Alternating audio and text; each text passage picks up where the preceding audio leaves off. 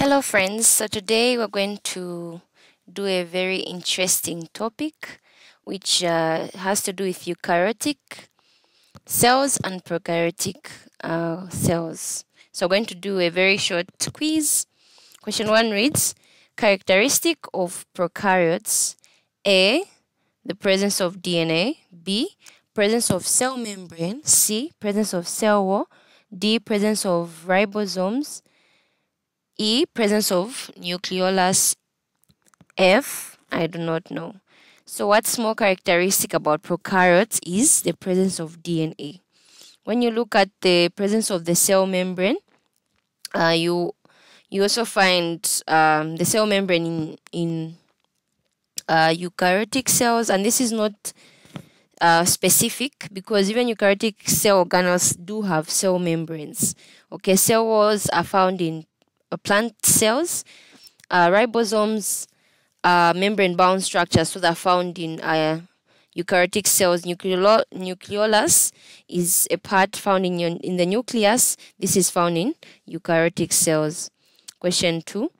One difference between plants and animals is that plants have A, endoplasmic reticulum, B, mitochondrial membranes, C, thylakoid membranes, D, cell membranes, E, ribosomes, F, I do not know. So the correct answer in this case is thylakoid membranes, because these are found in what we call the chloroplasts, which is where photosynthesis takes place from.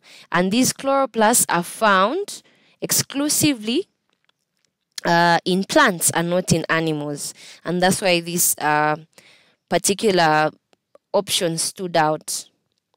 Question 3. Bacterial ribosomes consist of A, 30S and 50S, B, 40S and 60S, C, 30S and 40S, D, 40S and 50S, E, 30S and 60S, F, I do not know. So the correct answer here is 30S and 50S. So the ribosome is composed of two subunits. We have the small subunit and the large subunit. Okay, so this S is a unit that we call Svedberg units. Okay, these two are not complementary in that we can say when we add these 30S plus 50S, they don't give us 80S. No, they actually give us 70S. Okay, so in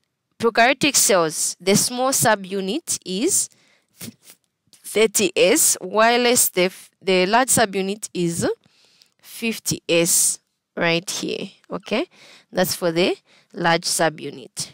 Question 4.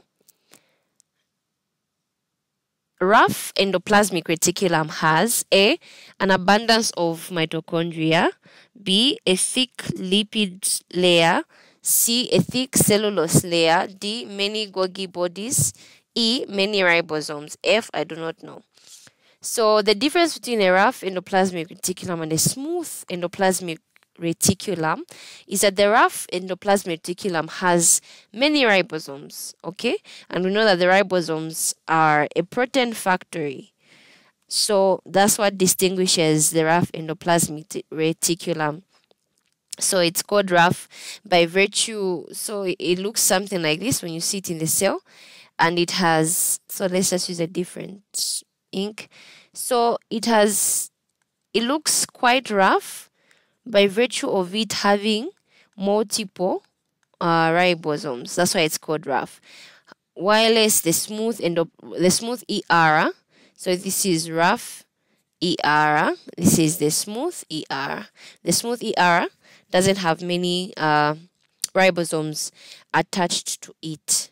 Okay, so well friends, this is the end of the video. However, to access the full video, click on the link below.